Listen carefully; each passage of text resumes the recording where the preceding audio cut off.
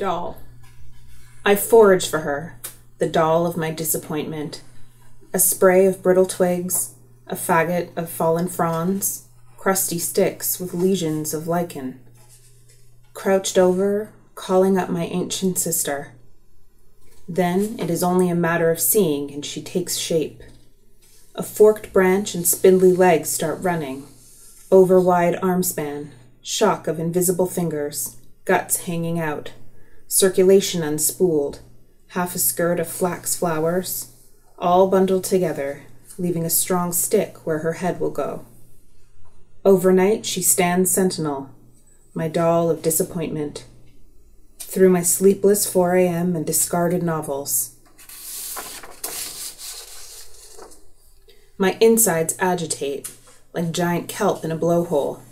Somewhere a strange crying, but each time I get up, the whimpering stops. In the morning, the pillow is wet. I'm flimsy, yet my ache weighs heavy on the bathroom scales. I count my losses in the vanity's distorting mirror. It feels like something died, like I never had a chance. I craft her head from crumpled cellophane and glinting, spooky transparency, attach a savage halo. Consider lengths of yarn the violent red of secobarbital. But she's done.